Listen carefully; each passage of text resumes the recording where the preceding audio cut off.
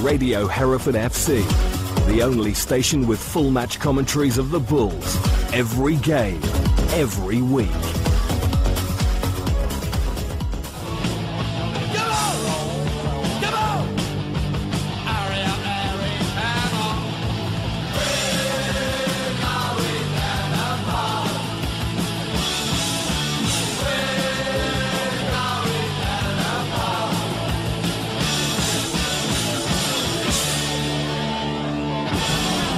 Well, hello everybody and welcome again to We're Going Down the Pub with me, Frank Williams, and the ground guide guru extraordinaire, oh Lord, Mr. Simon Wright.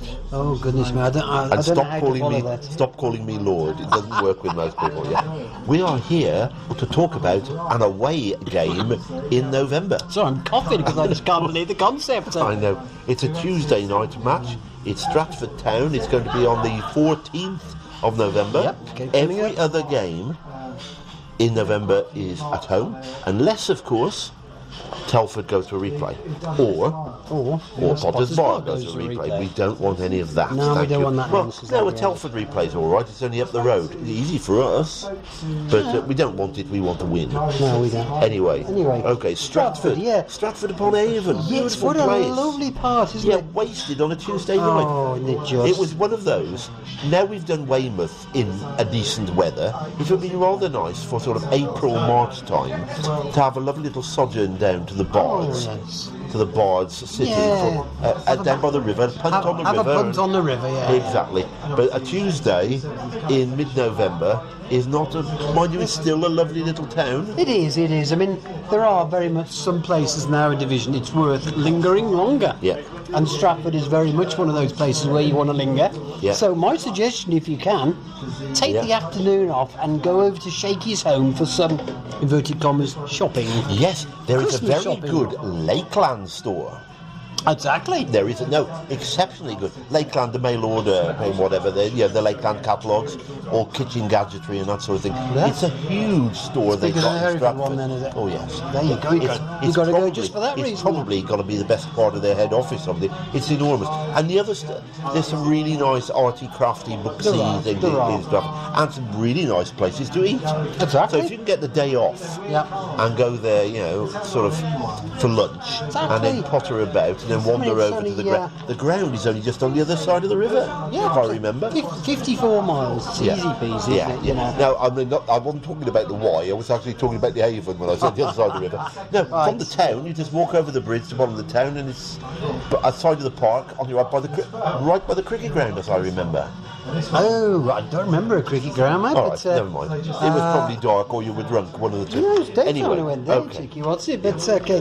Right. Now, Stratford are one of a group of clubs for whom staying in Step 3 is basically the challenge. But it's easy this year, with Gosport stuck on 1 point. The job's pretty much done now, isn't it? Well, you say that. Yes, I think Gosport are probably. I mean, they only got relegated, didn't they, this year? But I mean, they really are struggling very badly. Financially, desperately. Yeah. I mean, we thought Gosport were we thought that Dunstable were in a bad way, but they're almost safe with 6 points, aren't they?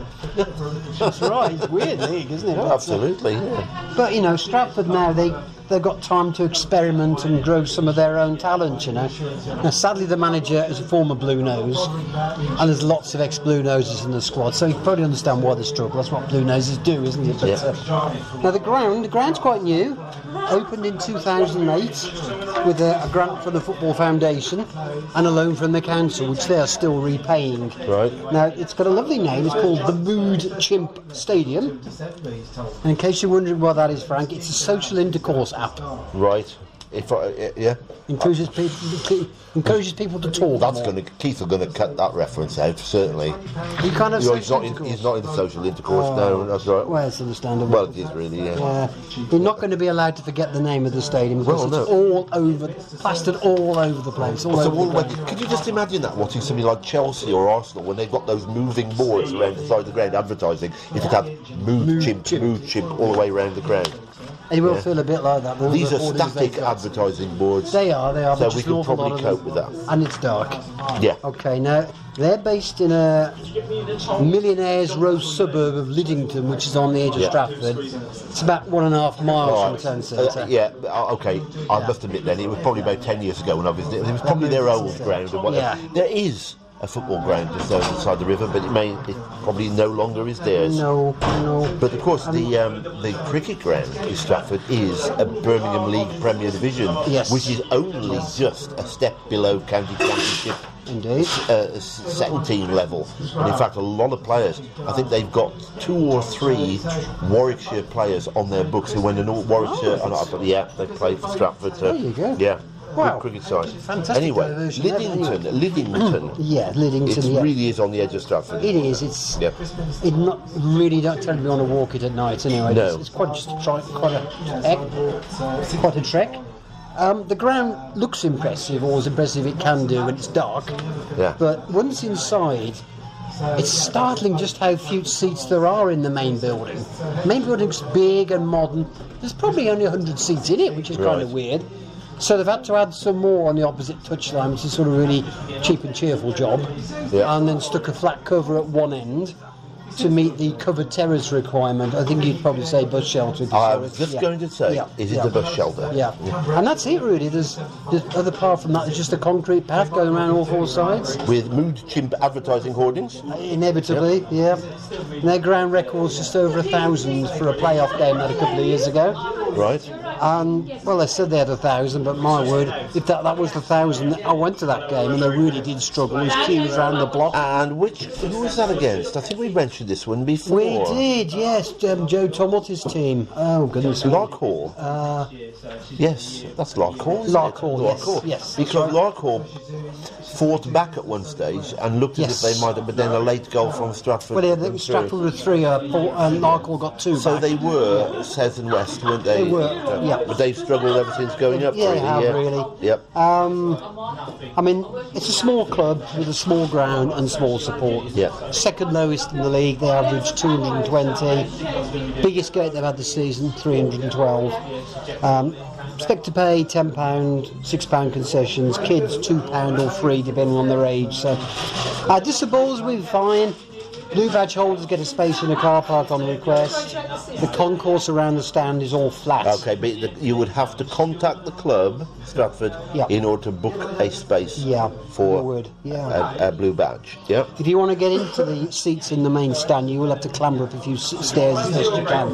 All right. The car park, it's a very modern landscape car park, not that big, holds about 100 vehicles, not going to be able to cope with our numbers, I don't think. Now, in the past, they've used the National Farming Union Social Club car park, which is just further up Knights Lane, so just 100 yards away from it. So they, with the NFU, they've got a mutual arrangement, have they? I thought I'd put that one in. Well, how did I miss that one? Oh dear, okay. Very simple, you're not a farmer's son like I am. No, sure, right, okay. The main road outside the ground is too narrow for safe parking, and I'm sure they'll be putting cones up anyway just to reinforce that. Great. Ice cream in November. Excellent job. Love it, don't you? I am, yeah. Clubhouse is called the Baxi Bar, probably not surprising. Baxi. Yeah. B-A-X-I. Right, yeah. You know, built into the back of the stand. Choice of alcohol is limited. I'm afraid it's the usual sort of suspects think, oh dear, and makes you want to go somewhere else. But they do have a proper coffee machine. Right, proper coffee. Yeah, they've got a Lavazzo machine 2 months ago. I got very excited about that. Yeah. It's all right to put some rum in it then. Oh, that would line it up, wouldn't it? Would, yeah. Not many places you can really go this ground out of town. I'm going to suggest the Crown Inn at Tiddington, about 10 minutes walk away. It's on the high street. Well, there's going to be a reference coming up, folks. You'll know it's one of Simon's favourites. Yes. They serve Doom Bar. Yeah, they do have a proper beer as well, though, and a couple of guests. Yeah.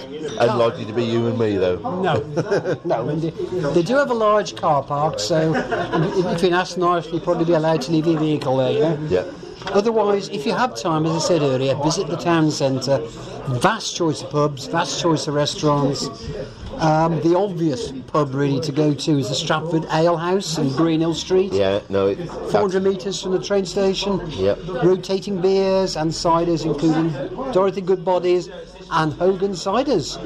That's from the Malverns. It's for the Malverns, exactly. Yeah. Now, people who love a sticky bun and a cappuccino, Hobson's Patisserie in the Minories, that is absolutely gorgeous. They are sticky buns and that's to die for. That's open until 5:30, Yeah. so you can have a nice time in there. You really and gently, can. Well, yeah, absolutely. You really can. The cream is 6 inches thick on some of their stuff. You probably will die after a few of them, but there you go. Right, getting there. Yeah, it's an easy you one. mentioned it already. It's 54 miles. Well, that's how many of our opposition are closer than that? Only a couple. Two. All right. fair enough. Redditch and Merthyr. Right. It's like a home game for us, Fred, really, 50 odd miles. By train, by day, it'd have been brilliant because you can go right there, but night time, hopeless. Right. Now, the London Bulls, they've got a chance. They can get a direct train to Marylebone, but providing they pre-book a taxi and they're willing to miss the end of the game. Oh, right. Yeah, okay. so maybe not. Still not good, is it? No, still not good. But anyway, that's what about Reg? Well, I'm sure Reg has already put up his arrangements for Stratford. I haven't had a chance to have a look. I'm not going to get my phone out and have a look at it now. It'll take up too much time, and I'd have to edit this file if I did so. But my guess would be it's going to be a £15. I would have thought it might even be less. Might be less, you'd hope so. But Reg will look after your every need if you visit the Hereford Away Days Facebook page, and you'll find up there where you can leave your name, your link to book your seat for that. I'm sure that is already up. It ought to be, because it's the only away game on the horizon at the moment.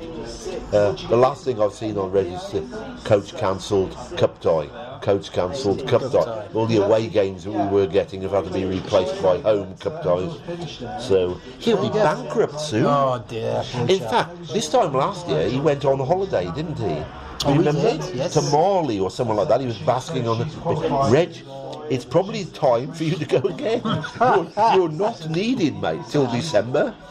Have some time off. Right, as we will now. Have a good one, guys. Yeah, that's our guide. That's our guide to Stratford, and we have no plans to do any more away guides at the moment. Should we have a replay against against Telford, we will not be able to get a guide out. We won't have time, and the same will probably apply to Potter's Bar. But we will try and get information out to you through the normal channels. But let's hope neither of those will be needed. Although it will be nice to have the occasional away game, we don't particularly want a round trip to Potter's Bar on a Tuesday night. No! And we would rather beat Telford first time round. Exactly. Although there is a school of thought that actually we may stand a better chance of winning that game were it to be away. Some people have said to me, if it was away at Telford, I'd feel quite confident of us going there and doing the job. At home, we have to play in a different sort of way, which sometimes suits the opposition. But we will see. That's another day. That's another day. Bring on all our fixtures. Thanks very much for listening to this podcast. And we'll catch up with you again not very soon.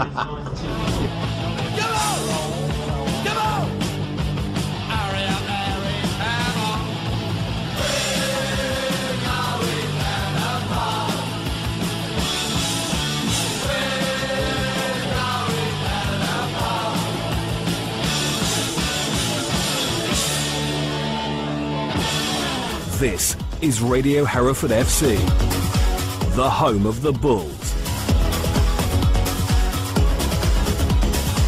Match Day Live.